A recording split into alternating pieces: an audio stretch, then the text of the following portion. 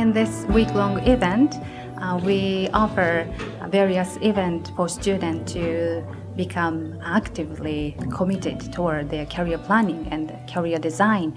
So when we say career planning, it doesn't only mean to get employed by a company. It also means to pursue your study and to engage in various options in the future.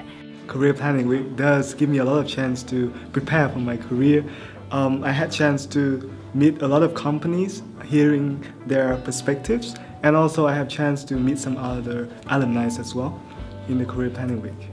Each event has its own way of doing things, but then if it's about listening to a presentation of alumni, you have chances to ask questions, and it might be a very useful question in your future career as well. If you look at the name, it's Career Planning Week. So if you really think about you think for your career, then I definitely recommend you to join all the events and then finding information that you are wanting to know right now.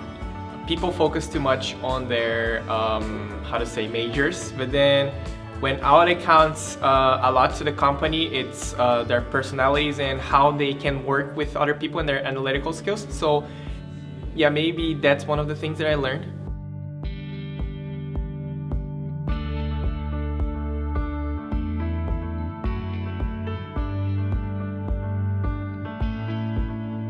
I really wish that there's more of these events in APU because as you guys already know, like APU graduates, they are really active and they have really good reputation in this whole job hunting environment, and I think the Career Week actually make a huge contribution in that. So yeah, I wish that it would continue in the future as well.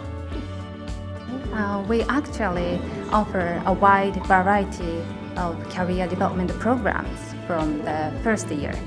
And for first year and the second year student, we would like you to take advantage of every opportunity or every experience to cultivate your career mindset and through internship and volunteer and extra and co-curricular activities. And for third year and fourth year student, it is your time to narrow down your career option based on your past experiences and your preference. So keep in mind that finding out the similarities between what you can offer to the society and what you can offer to the company and what the company or society expect from you. So that certainly helps you decide on which options fit you best. The same can be said when you apply for graduate schools.